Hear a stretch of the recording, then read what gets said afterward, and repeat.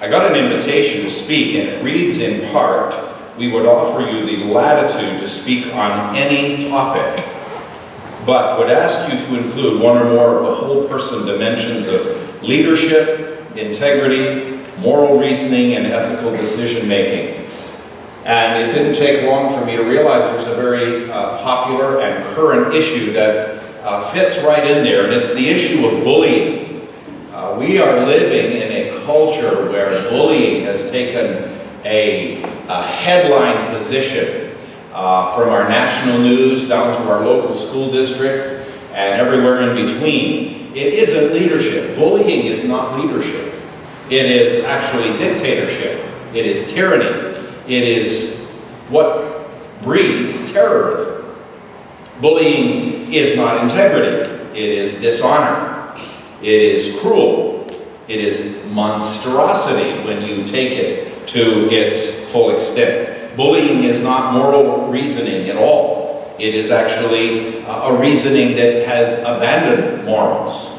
It is indecent and it is disrespectful of one's fellows. Bullying is not ethical as far as a decision-making process. It is inequitable, it is unjust, and it's distasteful. Bullying, like anything else that plagues society in general or a campus in specific, has both cause and consequence. There are reasons and results, and we want to examine that a little bit. Correcting the consequences of bullying without dealing with the cause, or even identifying the cause, is similar to expecting to mask the symptoms of a disease without combating the germ that causes the disease.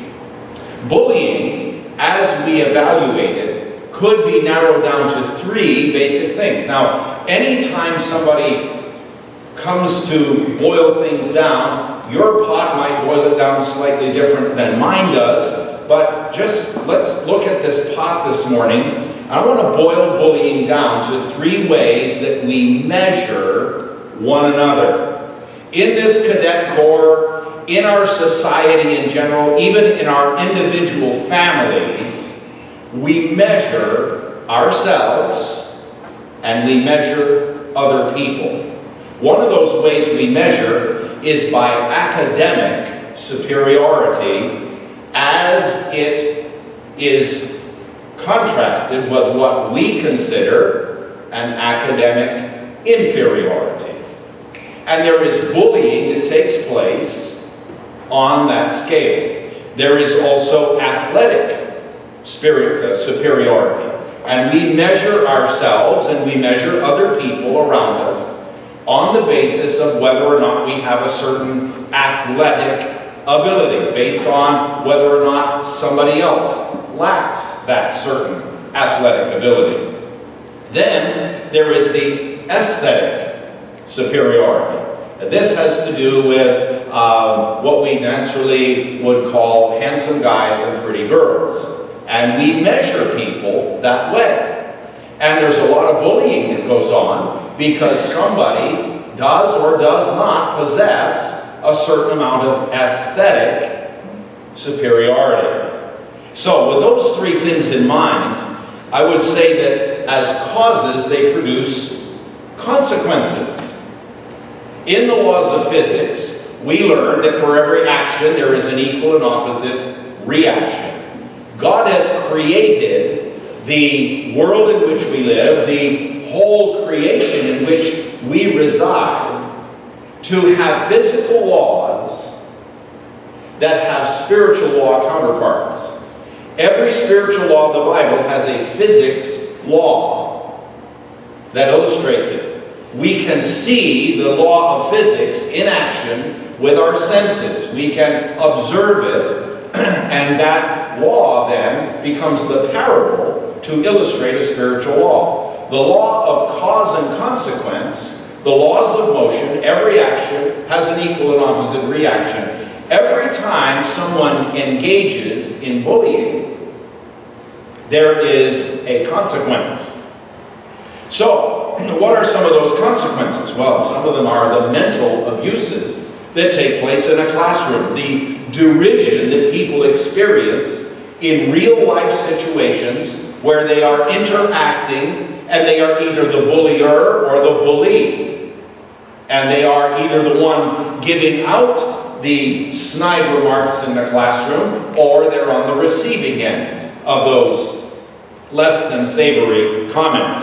There are physical abuses that take place. Some of these happen perhaps in a locker room. Some of them happen perhaps in a hallway. And again, these are the results of measuring people by academics, athletics, and aesthetics, rather than measuring people by who they are as God created them. There have been in the headlines for now many months, there has been a rash of sexual abuse claims, harassment, the devaluation of people based on these three things that I've talked about. All right? And then there are emotional abuses. All of these would contribute to emotional abuse. And the emotional abuse that we experience sometimes produces that umbrella that we call drama. And we're all familiar with that. We have it in our families. We have it in classrooms. We have it in society. We have it at every strata of society. Acting out, attention seeking, even suicide, which now plagues our country in unprecedented proportions for the very reasons that I've given. Underneath all of this bullying is an inherent problem. The Bible identifies it. The inherent problem underneath all bullying is a little word, 3 letters long. It's the word sin. This world is a world in which people have been born into and then become choice-making people, and they engage in sin. Underneath being bullied is something else that's in society. It has been in every culture since Adam and Eve, and that is the desire for acceptance. Everybody in this room desires acceptance.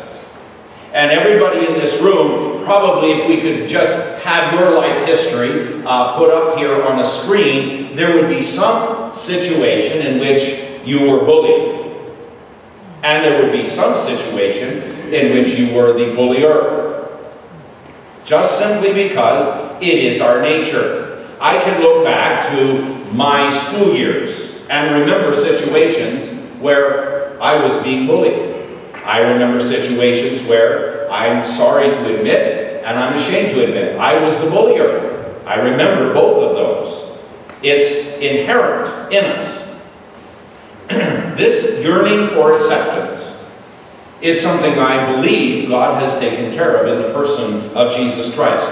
In the book of Ephesians, we could read these words: "Blessed be the God and Father of our Lord Jesus Christ, who hath blessed us with all spiritual blessings in heavenly places in Christ." So as he tells us that God has made a provision for all of mankind to possess not just physical blessings, but spiritual blessings. That would be favors that we can't necessarily see or hear or smell or taste or touch. They're spiritual in nature. And then God, through the Apostle Paul, begins to list out what some of those spiritual blessings or favors are. Notice, according as he hath chosen us in him before the foundation of the world, that we should be holy and without blame before him in love, having predestinated us unto the adoption of children by Jesus Christ to himself, according to the good pleasure of his will, to the praise of the glory of his grace. Now notice these words: wherein he hath made us accepted in the beloved. I want to focus on that phrase, accepted in the beloved. The passage goes on and lists several other spiritual blessings, which include redemption and forgiveness and grace and God's abounding toward us, His wisdom, and on and on and on. Many spiritual blessings. I want to focus on that phrase, accepted in the beloved. You may be this morning bullied by somebody. You may be this morning bullied by many somebodies.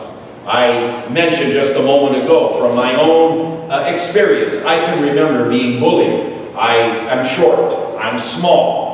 I grew up on a dairy farm, and I carried milk and threw hay bales and you know, engaged in unsavory chores around the farm. But I never really learned how to wrestle. I never really learned how to take somebody down that was twice my size.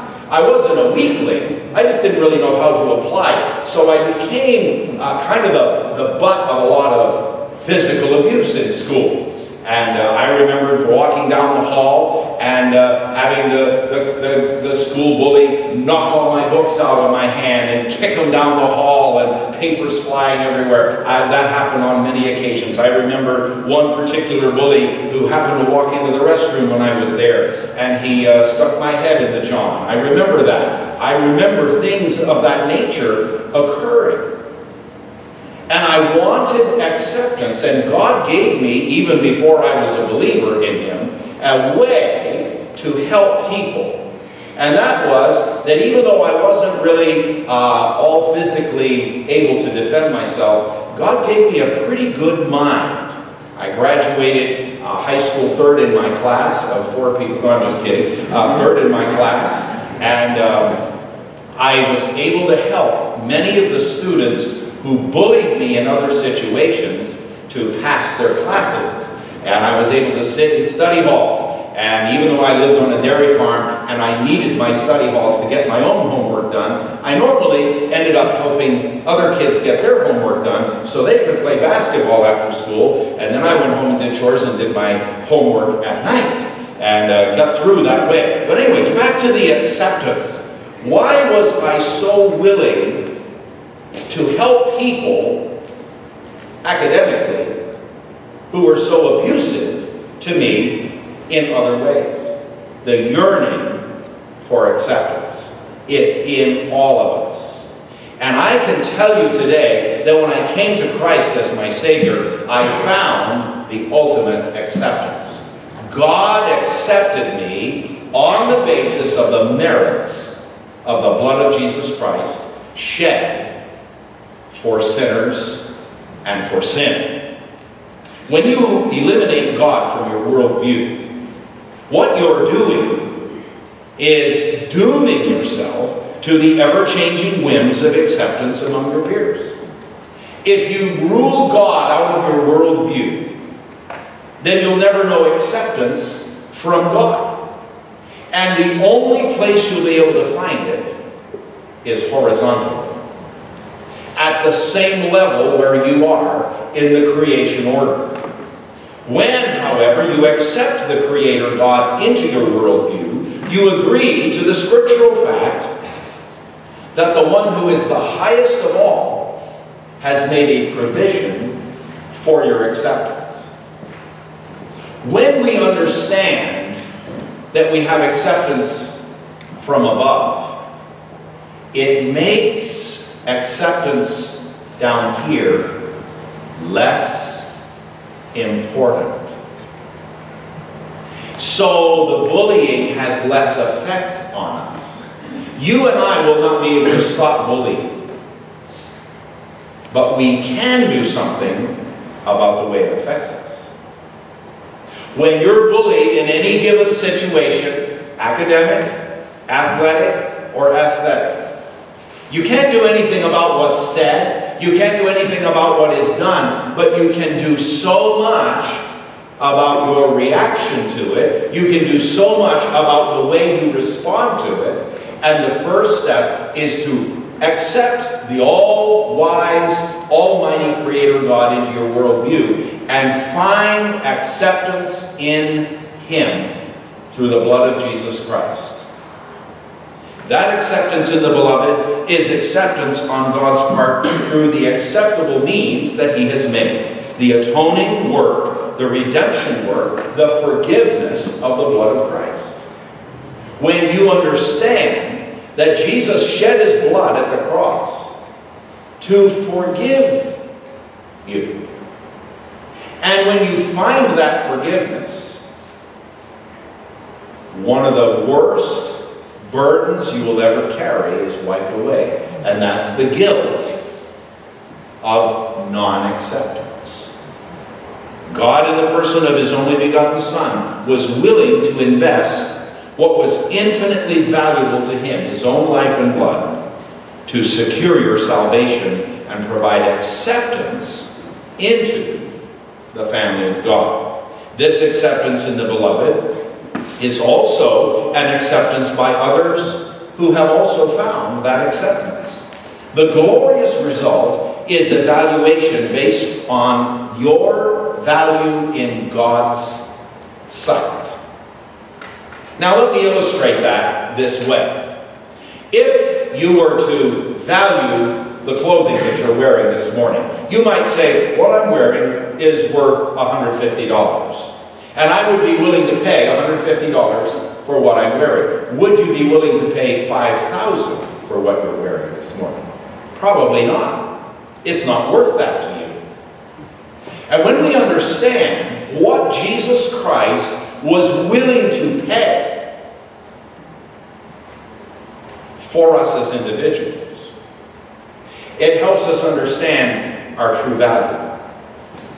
My value today is not in what I assess my value to be. You know, I can get up here and enlarge on the resume that one of the cadets read about me.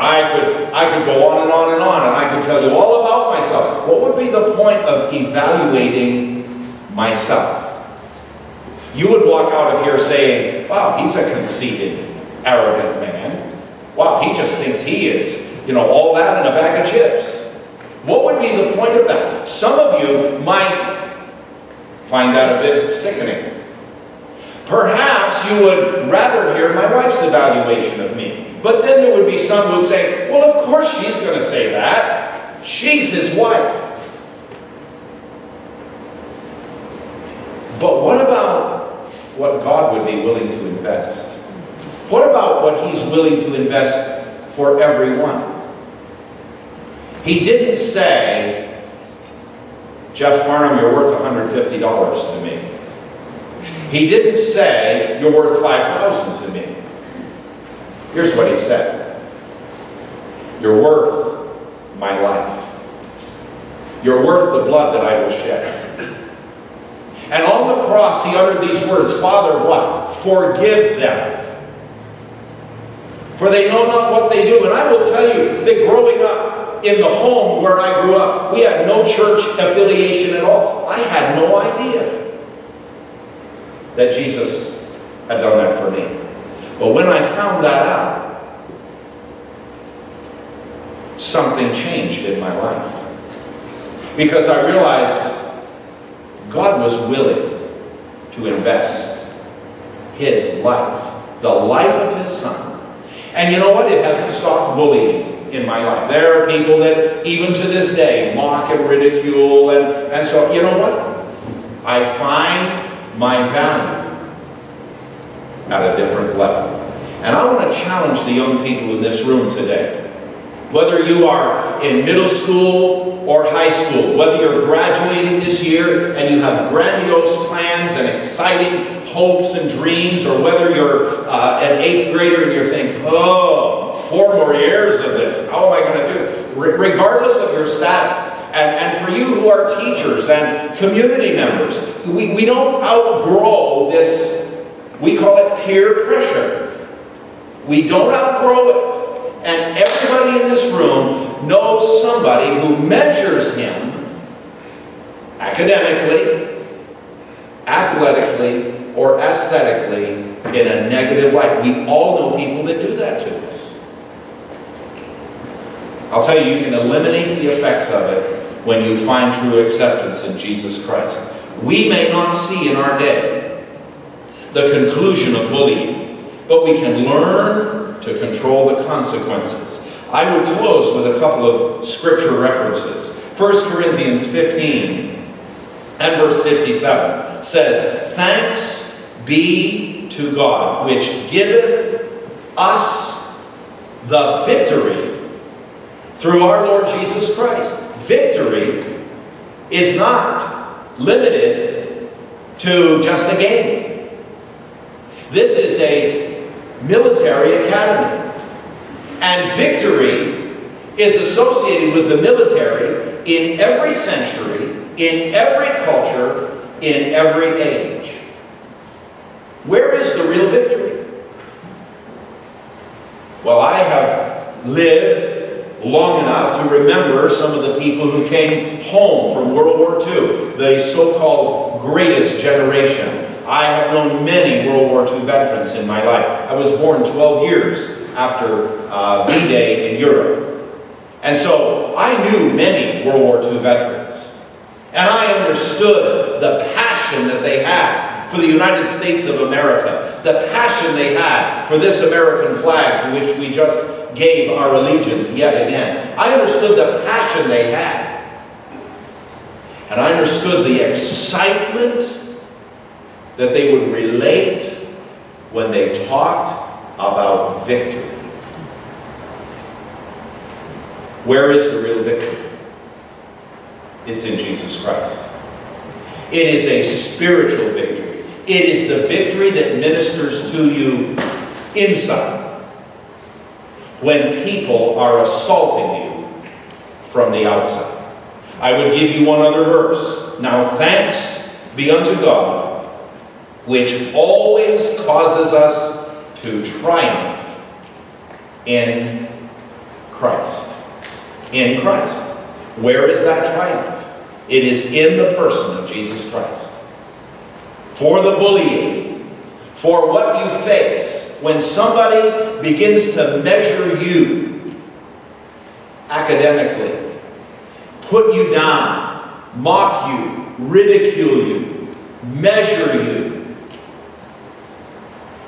and you go out of that classroom feeling defeated, you go out of that classroom feeling like, why bother? And discouragement sets in. When you are in a physical strength or physical coordination situation, and you miss the ball, and the teammates rag on you, and you are the one that is ridiculed.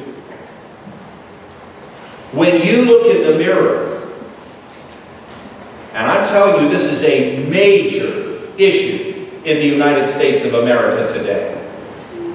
All you have to do is look at the plastic surgery industry and realize what a huge issue aesthetics is in our culture.